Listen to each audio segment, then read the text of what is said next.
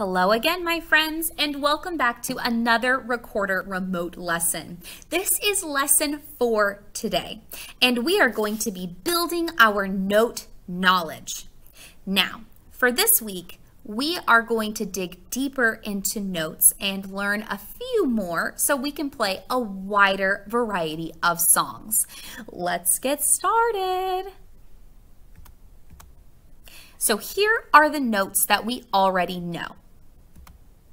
Our first slide shows C, G, A, B, and D.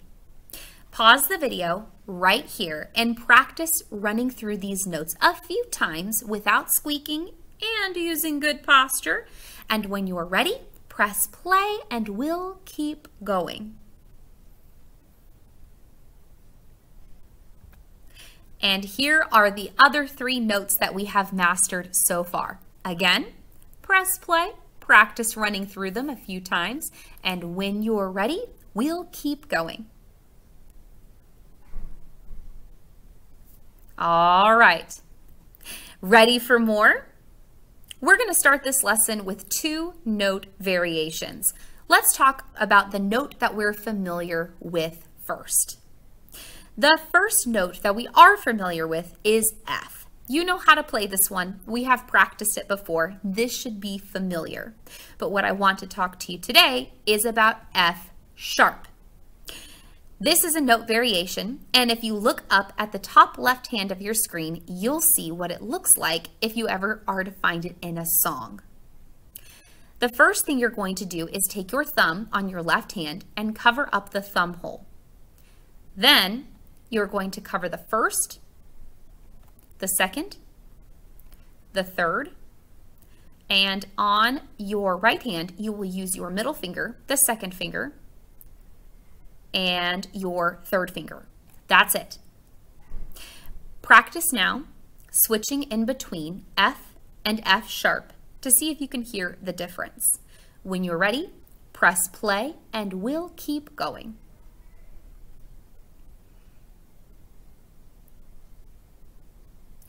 The next variation I want to talk to you about is B. This is the note that you're familiar with, B. And this is what it looks like on the musical staff, right up here. If you remember, your first finger, your thumb, and that's it. Okay?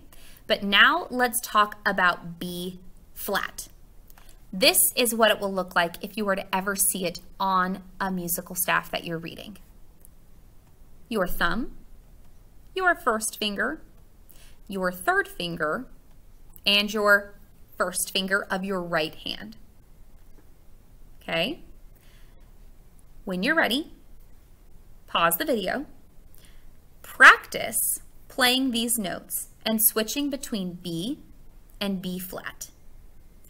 And then once you feel that you've mastered it, press play and we will learn some brand new notes together. Okay, now for something completely new. The first brand new note that we're going to learn to play today is C. Not low C, where you have all the joint holes covered, but a higher C. You can see what it will look like on the musical staff up on the top left of your screen. To play C, you actually only need 2 fingers. You'll use your thumb on the back, just like usual, but you will also use your second finger to cover the second joint hole. Pause the video and practice playing this note until you feel comfortable.